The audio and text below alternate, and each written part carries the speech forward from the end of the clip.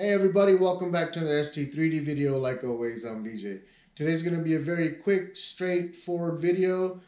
This video will probably apply to maybe 20% of you out there that have bought any kind of a Creality product line.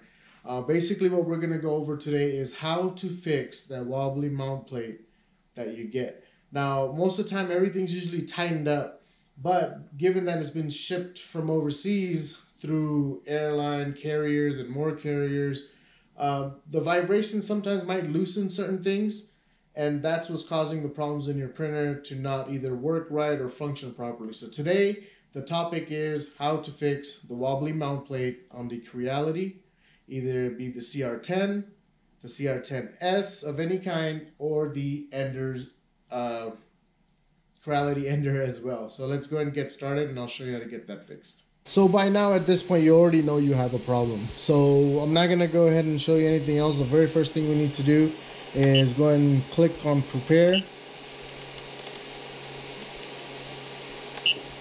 And move axis, go down to 1.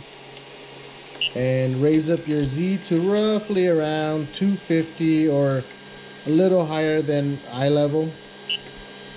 And I'll show you why we're doing that. Most of you are probably thinking, why is he raising the X-axis if the problem is the mount plate? Well, I'll show you that. With the Z-axis higher a little bit, it's very easy to get to the solution of the problem. And I will show you that as soon as I get this up to level. Alright guys, so just to show you before we get started that my mount plate on the Creality CR10 is not wobbly at all. Two things we need to look at real quick. One, if you notice up here on the wheels, these two little metal things right here, they're basically like, the best way I can explain, like extended washers. They're very smooth, there's nothing wrong with it, and there's nothing to tighten here, okay? Now, but if you notice at the bottom, right there, is you're looking at something called a centric nut. That's this thing right here, and that's what we're gonna tighten to fix this problem. So I already showed you that my mount plate, there's nothing wrong with it. For those of you that have all the tools still that came with the Creality, this is what you're gonna basically need. And what you wanna do, there's two ways to fix this. Okay, if you're lucky, you won't have to take the housing apart. If you're not lucky, you will have to take the housing apart. So let me go ahead and loosen this up for you guys so you can see exactly what I'm talking about. Okay, so if you notice now, my mount plate here,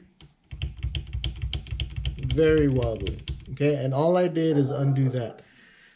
If you're lucky enough, you can actually get the wrench here, just turn it to the right, which is going to be clockwise. Just make sure you have it to where it attaches to the centric nut. Now if you guys can see it, maybe that'll be better. And just go ahead and tighten it up.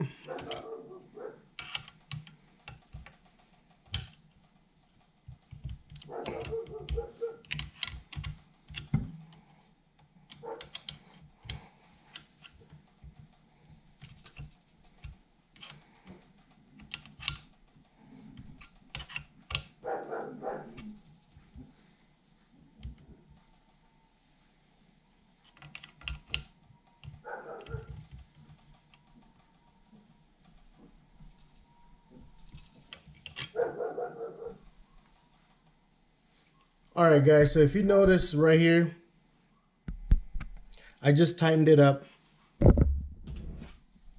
and my mount plate is not wobbly at all from any direction, okay? And your plate is still wobbling, then what that means guys is you just got a bended plate, a plate that's not angled right. So if you want to go through the work, basically you just got to take the whole thing off and put it on like a flat table and then just bend it back or forth depending on which way your plate is bent. Or what I'd probably recommend, I know a few weeks ago on Tiny Machines, they actually had one of these mount plates for only $5. So with shipping, I guess it would be around $9 to $10. If you're not too familiar with it and you don't want to mess with this, Just go and get that, order it, and they'll send you a new one, and you can get it taken care of. But basically, that's how you fix the mount plate, guys. And the biggest problem is that dang centric nut right there. All right, so that's how you fix the wobbly plate, or wobbly mount plate, on the Creality CR10S, or the Ender, or any other line, Creality lines along that line. All right, guys, I hope that helped you fix your problem. Like I said, this problem might not exist with majority of the people out there. For that 20-30% that do have this problem, I couldn't find a solution for this anywhere. I know a lot of people post it on the Creality Facebook page and they get answers through that, but this actually physically shows you how to do it. And I hope you found this video helpful. If you have any questions or comments, go and leave it down below. You know, I get back to every comment that you guys leave. If you liked it, give it a thumbs up or down. It's really up to you. If you want to see more new content, something along these lines, go and subscribe to the channel. And like always, guys, good luck and happy printing.